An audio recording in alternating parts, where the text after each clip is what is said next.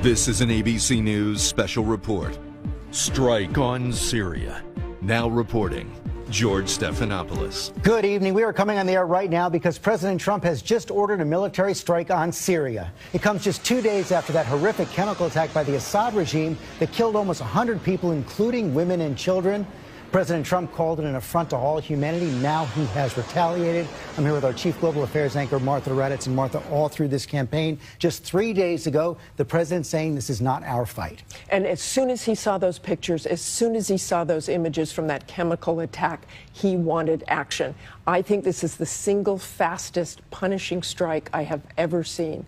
Just a couple of days, he made his decision. I also have to say that Secretary Mattis, who was CENTCOM commander in 2013 when President Obama decided not to take action against Syria, this is something he was frustrated by in 2013. He's now the Secretary of Defense. They had plans in place, and they've gone ahead with cruise missiles from Navy ships in the Mediterranean. I want to go to our military consultant, Steve Gaynor, in Washington. Steve, you've flown military missions over Iraq. This appears to be Tomahawk cruise missiles against airfields. What does that say to you?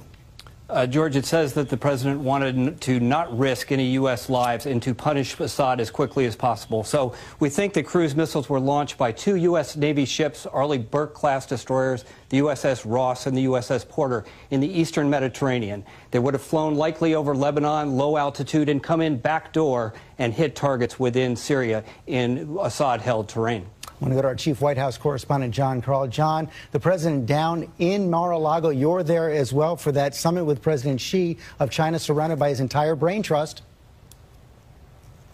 He sure is, and I'm told we will hear from the president shortly, a senior official confirming that these were Tomahawk cruise missiles aimed at Syrian regime-held airfields. George, quite a turnaround for this president. This is a president who had, as a candidate, repeatedly said that he was an America First candidate, that Syria was not the United States problem, that we shouldn't focus on the United States. But now, after seeing that chemical weapons attack, he was very blunt yesterday, speaking in the Rose Garden, that changed his views on Syria, and now he has ordered military action.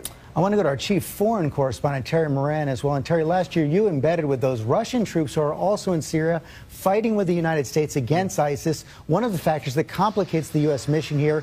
And we know that the Russians were warning the United States against military action in the Security Council today. That's right, George. This action by President Trump puts his administration squarely at odds with Vladimir Putin's Russia in Syria. Those Russian troops I embedded with, they changed the war. They saved Bashar al-Assad's regime in Syria, and they are fighting not just ISIS, but fighting to protect a longtime Russian strategic interest. They've got a base on the Mediterranean Sea there. They project power throughout the Middle East from their influence in Syria, but they aren't really committed to Bashar al-Assad, the president of Syria. They want to do a deal, but this will make it harder. Okay, Terry Moran and our entire team, thank you very much. We're waiting to hear from President Trump right now. No word yet from the Russians or the Syrians, but President Trump has ordered and completed a military strike against Syria. We'll have much more. You can get all the latest anytime on abcnews.com. And stay tuned for an update of World News Tonight with David Muir. I'm George Stephanopoulos in New York. This has been a special report from ABC News.